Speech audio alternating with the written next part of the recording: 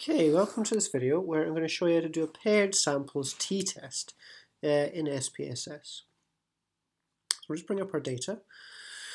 So this is our data here, and what you're looking at is the results for 10 participants in 2 trials. In one trial they've done a 2,000 meter rowing time trial, having had breakfast, and then we've got a trial here where they haven't had breakfast. So we're basically comparing rowing time trial performance with and without breakfast.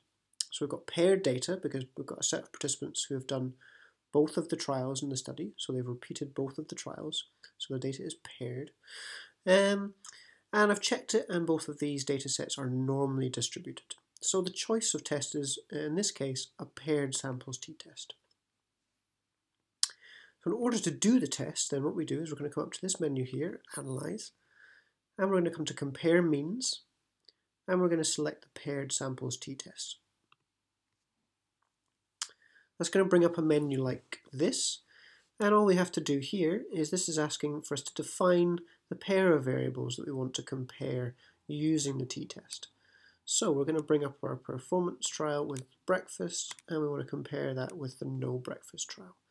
There's nothing to select in terms of the options or the bootstrapping option, so we can avoid even going into those menus.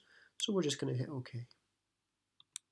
And that's going to do our paired samples t-test for us.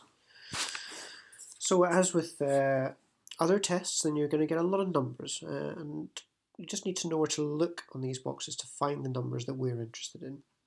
So the first box that you can see here is our paired sample statistics. So what was calculated for, what else SPSS has calculated for us is the means for each of the trials. So this is the mean for the breakfast trial and the mean for the no breakfast trial. We've got the number of participants included in each of those trials. We've got the standard deviation, and we've got the standard error of the mean. This box here is correlations between the variables. We're not really interested in that.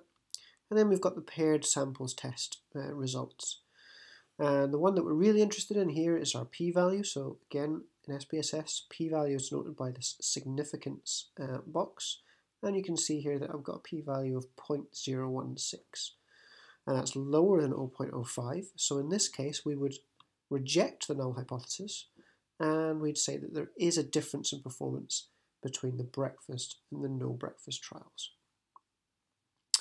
Other information to be interested in here is this box here, which is the mean, and this is the mean difference between the trials. So this is the difference between the performance in the breakfast trial and the no breakfast trial. And then we've given the standard deviation of the difference as well. So the 3 numbers that we're kind of interested in this box are the mean difference, the standard deviation of the difference, and then our significance value or our p-value here. Okay, and that's how to do a paired samples t-test in SPSS.